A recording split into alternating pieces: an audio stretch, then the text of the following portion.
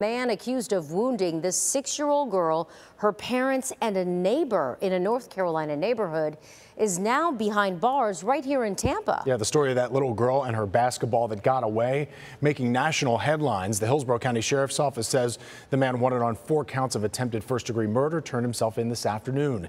Investigators say the manhunt for Robert Singletary began after that Tuesday shooting near Charlotte, and it ended this afternoon in Hillsborough County. In-depth reporter Rochelle Aline is outside the county jail on Orient Road, where Singletary is now being held. 24-year-old Robert Singletary is expected to be in court tomorrow morning. According to the Hillsborough County Sheriff's Office, he actually turned himself into deputies just before 5 this evening, but it took investigators almost 2 hours to formally identify him because he didn't have any ID on him at the time. And then they were able to alert investigators who have been searching for him for the past 2 days.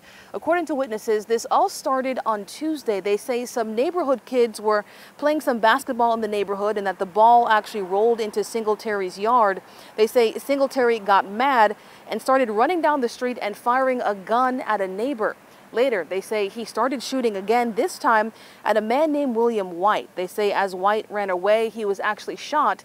They also say Singletary grazed White's 6-year-old daughter named Kinsley and her mother, a woman named Ashley Hillsborough.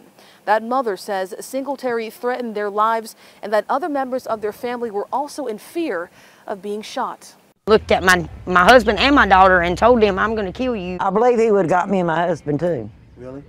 He just wasn't out of bullets. We're told that father who was shot, William White, is still in the hospital in serious condition. As far as Singletary is concerned, we're told that at tomorrow morning's court appearance, it's expected that they will talk about when he'll be extradited back to North Carolina. In Tampa, Rochelle Aline, ABC Action News.